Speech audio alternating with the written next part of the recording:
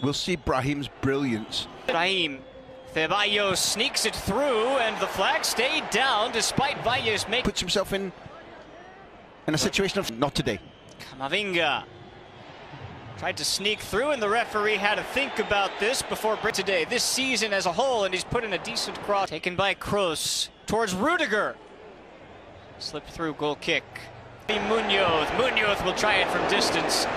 Had a brilliant goal against Rayo. Trying to put it into the middle, and it runs all the way through, beyond Rodrigo, beyond Valles. It's found Sergi Cardona. Rodrigo slips it through. It's Vini over the top, and Valles with a rejection. Look out for Vini, look out. And it's Munir who feints, who shoots, and who's denied. Lunin to the right. That Santos burst. Bits, balloons over. Attack continue. Munoz cuts it back. Lunin. Sandro taking on Rudiger, cutting it back, slipping it across. What a beautiful goal that is. Las Palmas, second week in a row.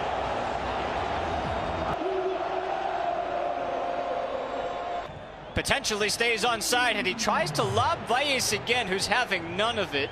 But Vini over the top with the outside of his boot. Carvajal puts it home, and did that ball stay in play? Well, it doesn't matter. It's going to go out, I believe, for a corner. You mentally or physically? Look at that from Camavinga for Vini. Provides the moment of magic to lay. Oh, what a goal! It's an arm shaker, and we are right back to square one.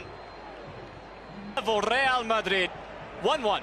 Back to it in a moment as Fran Garcia puts it into the area.